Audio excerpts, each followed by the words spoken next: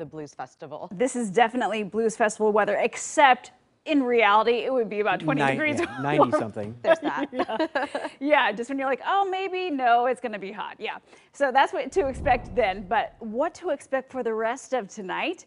Well, your temperatures are certainly going to be on the comfortable end. At the coast, we maintain those numbers in the upper 40s and low 50s. Certainly plenty of blue sky there at Seaside. Over to the gorge. Nice view there of the Dalles. Now, your conditions today looking pretty stellar. This puts us above normal by a few degrees. Normal high for us in Portland is at 60, but already out towards the Dalles, we're up to 70 degrees. Clouds begin arriving tomorrow, so tomorrow morning won't be quite as cold thanks to those clouds. Now, by tomorrow afternoon, showers begin at the coast and then eventually make their way over to the valley, but it's going to take some time. I don't think you're going to see much for rain, probably until well after your evening commute tomorrow. Now, light snow on the way for the Cascades, a little bit here, a little bit there, and we could certainly use more of it. There's a nice view of Mount Hood, still keeping up our bases overall for those local ski resorts.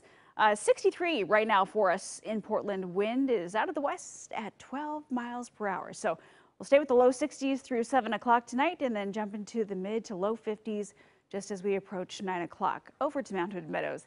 Yeah, the temperature at the base is 52 degrees and that's at 5,300 feet. Now, let's talk about those snow levels. Of course, the days we're actually expecting precipitation, we're expecting those snow levels to drop down to about, I'd say, 4,000 feet. We get a little bit closer to 3,000 feet by Thursday into Friday. But during the same time period, we're also going to be dry. Next chance for rain or snow for the mountains would be going into late Friday night, early Saturday morning. We see a little bit of a dip in our temperatures at that point, which puts us closer to about 3,000 feet.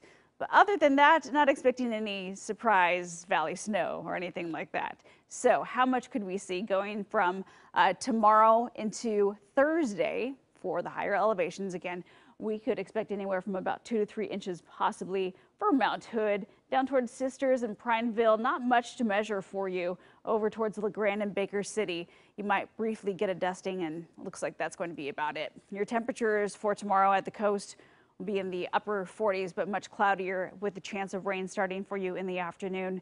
In the valley, we'll get into the mid 50s. Morning temperatures right around 40.